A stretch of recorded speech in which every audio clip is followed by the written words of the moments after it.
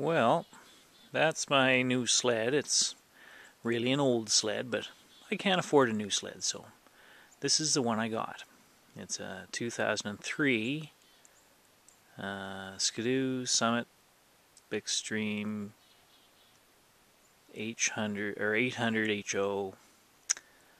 It's got a factory 159 track on it.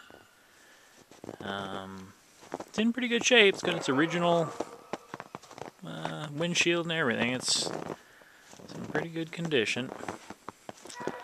Anyways, well, it has a nice rack on the back and that kind of thing. This replaces my... I used to have a 2000 Summit 700,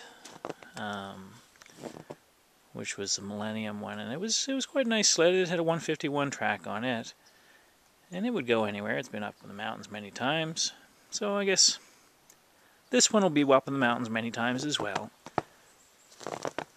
I'm up in northern BC, and so we get up in the mountains, and that's where this one's going.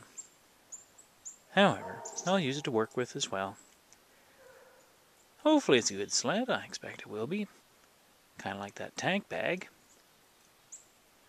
And it's got a windshield bag in there as well. I don't know if you can see that. Anyway, it should be a pretty good sled. It's got reverse and... I don't know. All the bells and whistles that at the time when they were made, everything it had. All the bells and whistles that 2003 sleds had, I guess. Anyways, it should be pretty good. I hope so.